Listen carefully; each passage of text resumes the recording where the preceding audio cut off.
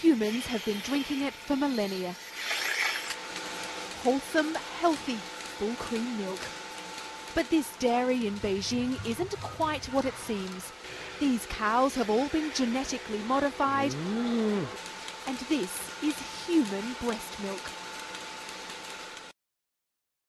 The Chinese scientists responsible successfully inserted the human breast milk gene into a cow embryo and then implanted it into a surrogate.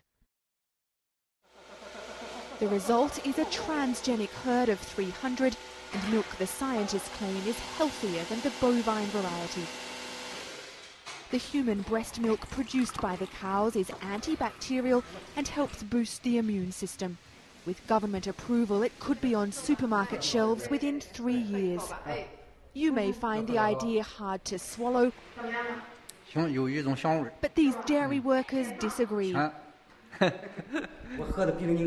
They say it's stronger and sweeter than cow's milk. It's a world first in a country that's leading the stampede to embrace genetically modified food. The scientists who created this herd have also produced animals that are resistant to mad cow disease, as well as beef cattle that are genetically modified for more nutritious meat. Critics say the risks of transgenic food aren't yet fully understood.